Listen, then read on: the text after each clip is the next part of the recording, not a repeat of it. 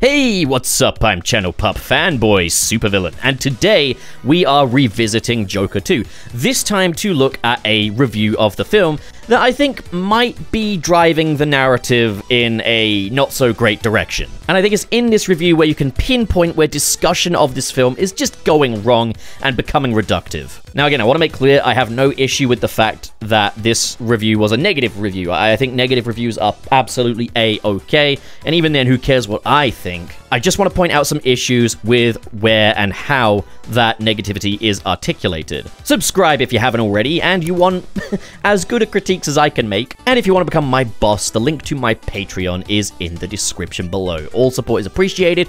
Thank you very much. So the review we're going to be looking at today is from the John Campea show. This is the non-spoiler review for Joker 2. Consider what we're doing as basically kind of just fact-checking and offering some of my own perspectives here. We're just looking at an opposing viewpoint, effectively.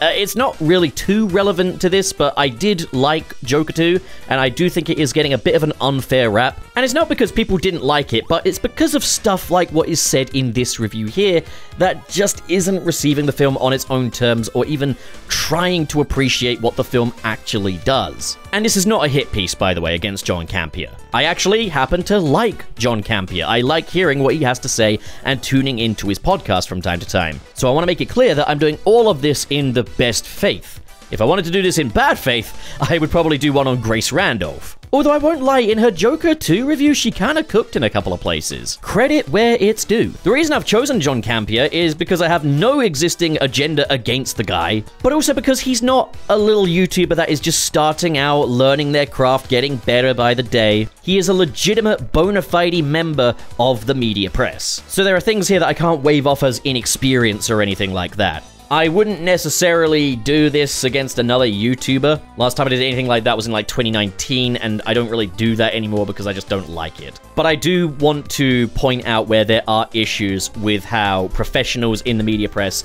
do critique movies. I think there is definitely more of an obligation to get it right when you're in that profession. So without further ado, let's take a look. Will I be editing bits out of it? Yes, simply because I don't want to just copy his entire ass video and stick it in mine and be like, hey, look at this, I monetized your video. I am removing some parts out of respect, but I'm not going to misrepresent the video because of this. I'm not going to cut out any necessary context, and I'll also put a link in the pinned comment to this review for you to see it for yourself. I do encourage that you keep things as respectful as I do. If you're the kind of person that's going to go and give them verbal abuse and dogpile, then you don't have my respect. And frankly, you can just fuck off. But okay, let's just get stuck in now. I absolutely passionately love the first Joker movie.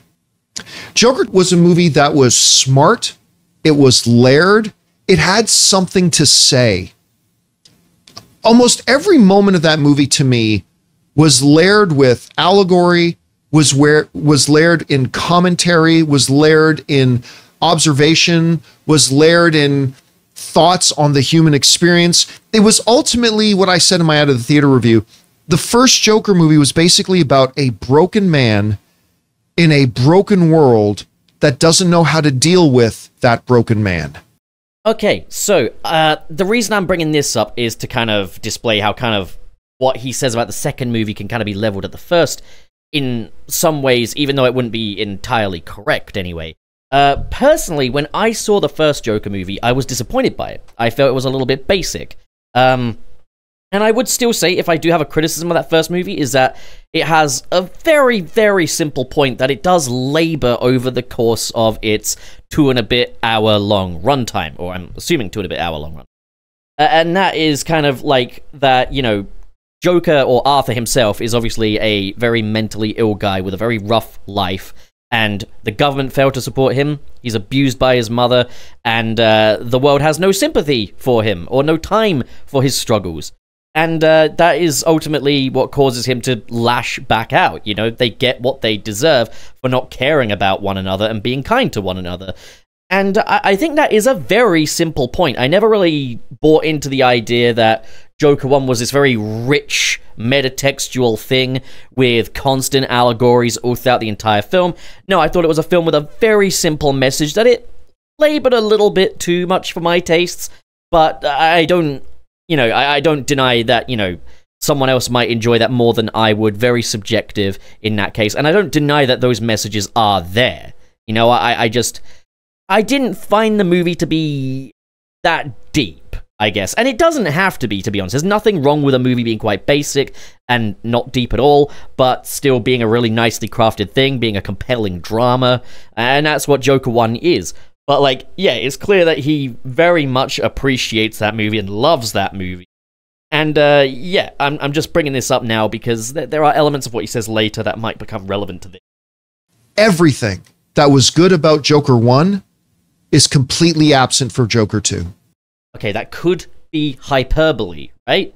That could just be something he's saying, because I don't agree with that at all. I don't think it's just that I don't agree with it. I think that's factually incorrect.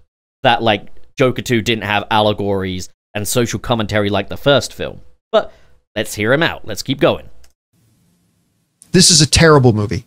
It's not a disappointment. It's terrible. I want to go ahead and say that, like, while that's not outright a critique, that's an assessment, and there's nothing wrong with that. One of the fairer things he says in this is that it's a terrible movie. That's one of the fairer things he says, and I don't agree with that. But it is fair to say you really didn't like this movie, it's a bad movie in your opinion. Like, that is completely fair. Again, I do not want to dismiss negativity or criticism towards the film. That's not what I'm here for. This is a movie that, number one, had nothing to say. Okay. Giving the benefit of the doubt that that could be hyperbolic and get walked back. Right? Let's keep going. Like, I kept waiting for this movie to say something. Okay, all right. Three times we've made this point. Like the first Joker did, all throughout it, part of its brilliance. That movie ended, Joker 2 ends, and my first thought is, this movie literally, there was no point. The movie is utterly pointless. Okay, right.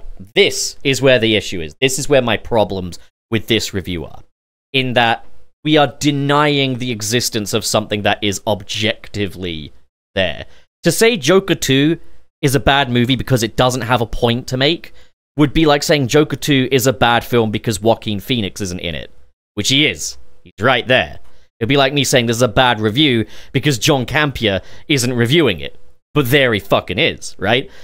Joker 2 is all about justice versus entertainment. How people are not interested in justice unless it's entertaining. How we take serious trials with real stakes and ramifications and turn them into entertainment. Made all the more relevant by things like the recent Depp v. Heard case. It's all about how we wouldn't really care about this were it not for the fact that this is Johnny Depp and Amber Heard. You know, we won't really care about this if these people weren't celebrities, if these weren't entertainers. And in the end, people remember the memes, people remember the fake crying, the facial expressions. No one's asked, has Amber Heard had any help since? Or the conversation about male domestic abuse victims and survivors has not really furthered since that. It's just, remember the Johnny Depp v. Heard case? So entertaining, right? And to be honest, I got entertainment from it too. I won't lie, I'm kind of a part of that problem.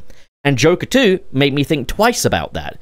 It also goes even further, like the case of Gypsy Rose Blanchard, who went to prison for murdering her mother, got out recently, and she was going to do like a press circuit and go on TikTok, but decided against it, and there was a bit of outcry. But what these articles about this fail to mention is why Gypsy Rose Blanchard had her mother killed. Didn't kill her, had her killed.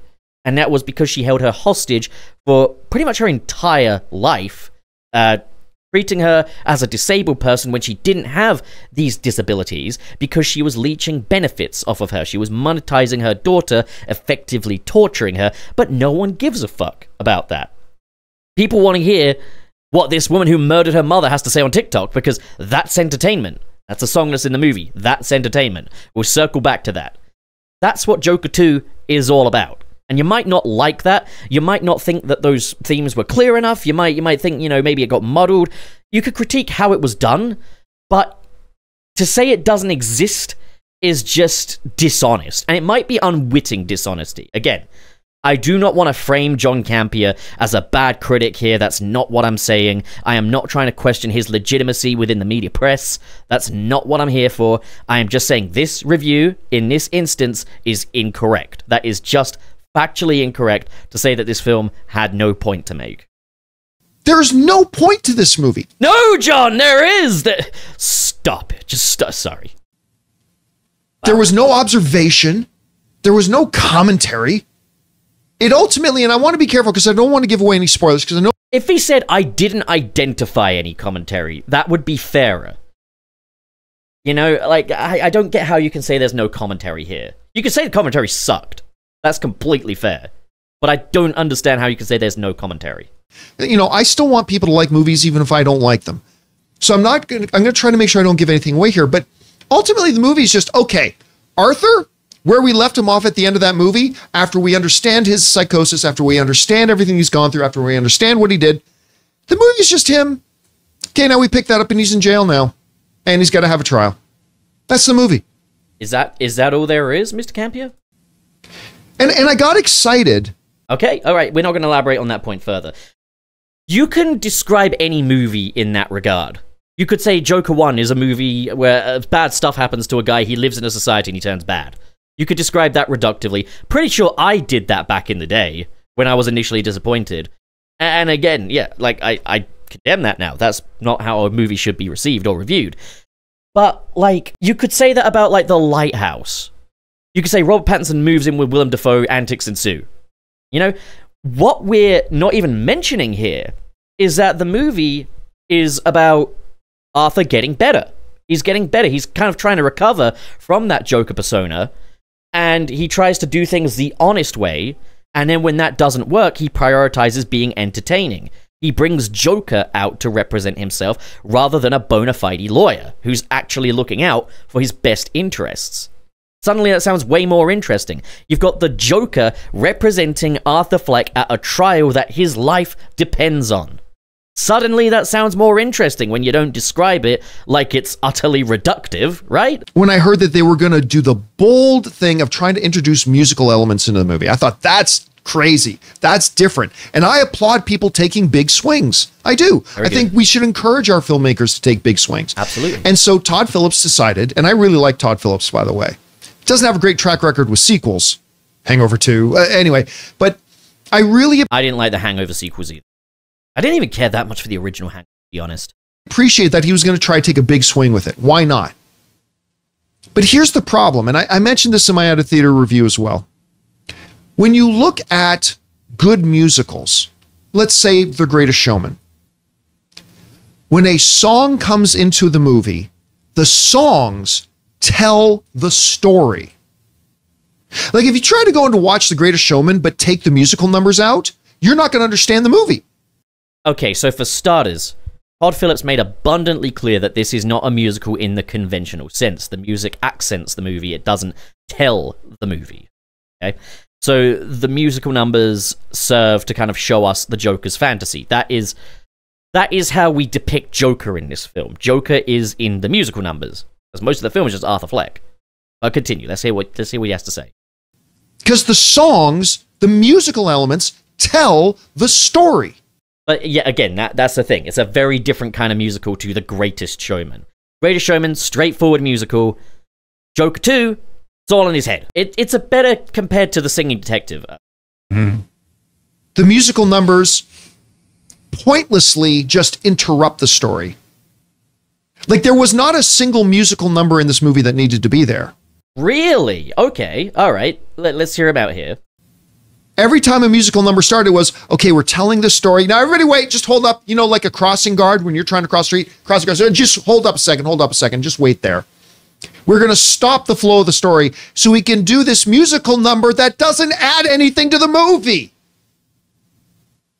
All the musical numbers were pointless. They didn't have to. Like I said, in Greatest Showman, you take all the musical numbers out, you won't understand that movie at all because the musical numbers tell the story. In Joker 2, you take all the musical numbers out, you probably have a better film. In Joker 2, you take all the musical numbers out, you haven't got any Joker in the movie. You've got, okay, that one bit in the courthouse. That's it. That's all you really have. Also, without the musical numbers, how would you know that Arthur is aware that Harley's manipulating him? That's communicated through the scene where she points the gun at him. How would you know that he knows that? you know? Because it's something that he's in denial about. But in his innermost fantasies, we see that fantasy starting to corrupt, start to go wrong, start to go against him.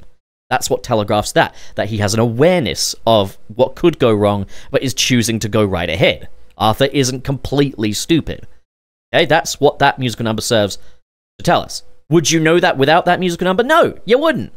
Also, there's the scene where Joker is in the courtroom, and Zazie Beetz is talking about Penny Fleck, and we see how indulging in these musical number Joker fantasies is an escape from that. It reaffirms that. Like, I think that accents the theme of the movie really nicely. That's entertainment. Also, really accentuates the theme of the film very nicely. You know, it kind of is, the musical is the way of kind of laying out the information for us, effectively. You could argue that they're expository, that's fair. You could argue that a lot of them do feel a little intrusive, and that's fair. I said that myself, that about 50% of them did feel a little intrusive. But the other 50%, fair game. And I think that's the thing, to say they're all pointless. Another thing is so extreme. This review is very extreme right now. It's, there was no point. It's not the point was unclear, it's not the point sucked, it's that there was no point. There was no point to the songs. Not a single song worked, you know? You certainly don't miss anything. There's nothing important revealed. No heart of the characters shown in the musical numbers that are... Bullshit, Mr. Campier. With all due respect, bullshit. That is just not correct. ...aren't already shown through the dialogue. It's just gone. And one of the things that I really love in characters in movies is when they evolve in the movies. It's important to me that a character, when you get to the end of the movie, is a different person in one way or another than what they were at the beginning of the film, right? They go through their own journey, and characters go through their own transformations, being affected by the journey. Arthur Fleck was the same guy at the end of the film that he was at the beginning. No, he wasn't. At the beginning, he was alive. At the end, he was dead. No, but like, I mean, okay. You could definitely say that that journey is muddied, because I myself have said I don't think the execution is perfect here. So, one thing is, like, at the start of the movie, he's kind of dealing with this darker half, this shadow of himself, and then in the second act, he learns to kind of utilize that to his own advantage, and then in the third act, he gets rid of it entirely. He decides, enough's enough, I can't live in this fantasy any longer, it's getting me hurt, you know? In fact, you even see the change in Arthur during the scene with Gary Puddles. You see the change in him where he no longer wants to be the Joker anymore, and the straw that breaks the camel's back is what happens with the Arkham guards. That's when it becomes clear that this is hurting him too, you know? So I think there was a change in Arthur, definitely. We didn't learn anything more about him. I said myself that Arthur's journey was muddied a little bit by having that additional scene of him in his Joker fantasy at the very end in the scene he dies. Because it's like he kind of got rid of the Joker by that point and renounced it. Now he's all like, someone else is going to take my place. So I have admitted that that arc, that change, is very muddied. I do have my own critiques of that. But to say he didn't change at all, again, just doesn't feel honest to me. They didn't expand on the brilliant social commentary that we got from the first film. I think they absolutely did. Like, how Arthur says, like, if that was me on the street, people would walk right over me because he doesn't matter. He's not a celebrity. He's not someone who matters. Now, as the Joker, he does matter, and he's using that to his advantage. But the second he drops that persona, he doesn't anymore. I think it absolutely expands on that. And when I walked out, I went, yeah, this is why they never wanted to do a sequel. This was clearly, I mean, look, we all knew the only reason they made Joker 2 is because the first Joker made $1 billion, and we all know by now that they never intended to do a sequel to Joker, but hey, it made $1 billion, we got to do another one. That's what this movie feels like. I won't try and argue that, and I think there is a criticism within that I'm hoping Campier will address, or mention at least, is that Joker 2 doesn't feel like an organic sequel to the first one. There's no point where I felt like, yeah, this is how it was intended to be. This is the natural follow-up. Because Joker 1, look at it, it's an origin story for the Joker. And I think a lot of people love the film for that reason. It's a cool villain origin story. Joker 2 is not really that. Joker 2 is, you know, taking off the pain, effectively. But the thing is, from the get-go, the way the Joker is treated is different. In Joker 1, it's a linear progression from Arthur to the Joker. The idea is like once he's, you know, put the blood all over his mouth at the very end, he's the Joker now, and then we show him in Arkham Asylum, and he's acting full Joker, and the rest is history. That's the idea, is the rest is history. Joker 2 immediately starts up with the Me and My Shadow short, demonstrating to us that, no, it's not that he became the Joker, it's that the Joker became a part of him. A part of him that he couldn't always control. It's not necessarily split personality, but it's a new persona that he's grappling with, effectively. So, yeah, it's not an organic sequel, and it's also very symbiotic, because, yes, it does recover a lot of events from that first movie and recontextualize them. But, I mean, yeah. I think that would be a fair take to say it doesn't feel like the organic sequel to Joker 1, and to say that, you know, we now look at Joker 1 differently because of Joker 2. Personally, I think it's a little better. I like Joker as this kind of analysis of society more than I do as a comic book origin story. In this, when I'm talking about Joker as in the Joaquin Phoenix films, I still prefer the classic comic book Joker, but, like, I prefer these movies here as that, like, dissection of society than I do as, you know, Joker movies. And I think that's why I probably like Joker 2 as much as I did. A lot of people probably accepted Joker 1 as this perfect origin story for the Joker, and I didn't do that in the first place, so that allowed me to enjoy the second one a lot more. It didn't start from a position of we have something to say. It started with, first movie made $1 billion and won Joaquin Phoenix an Academy Award. We better do another one. That's fair. That is fair. And I adore Lady Gaga. Pointless. Lady Gaga. I wouldn't say pointless. This is a word I'm getting tired of in this review already, is pointless, okay? Say you didn't like her, say she's terrible, whatever. Pointless? No. And not Lady Gaga. Don't say Lady Gaga. Harley Quinn? Terrible? Sure, you could say that. Gaga! Pointless in this movie.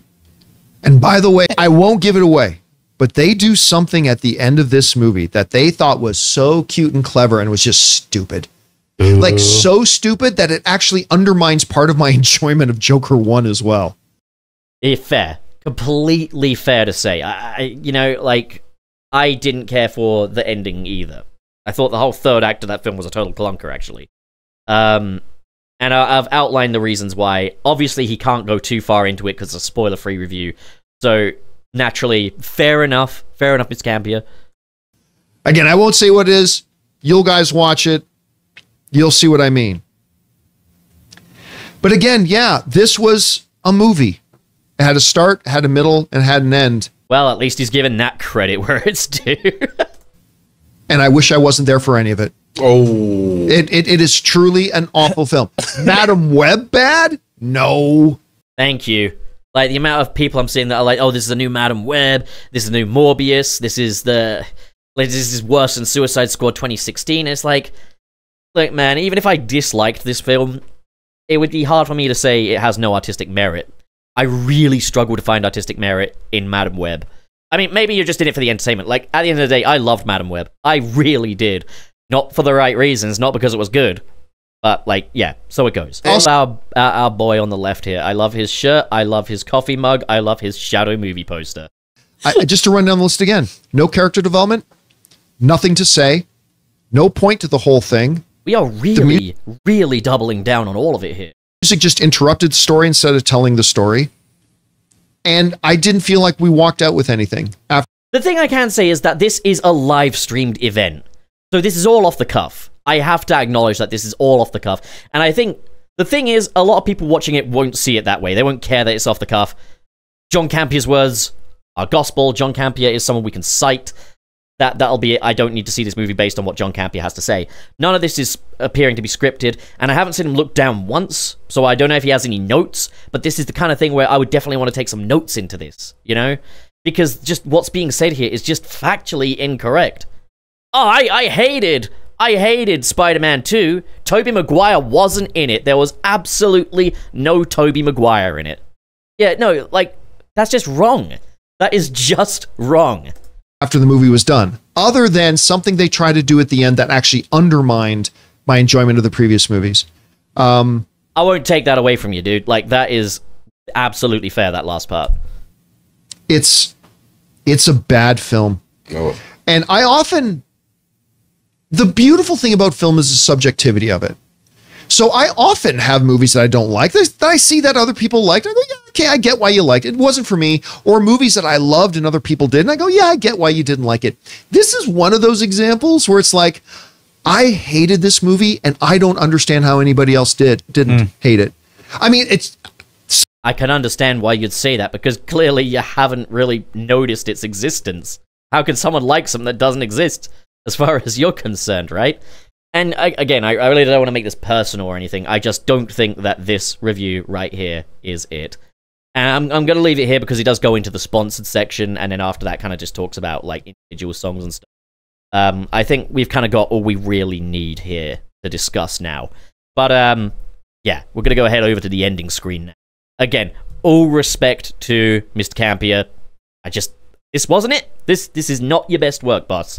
And, I would hope that people that are legitimate members of the media press will try to do a little better in these analyses. And I feel like, as a smaller creator, it is kind of partly on me to kind of call that out, because I just think we should have better examples, you know? But, hell yeah. Okay.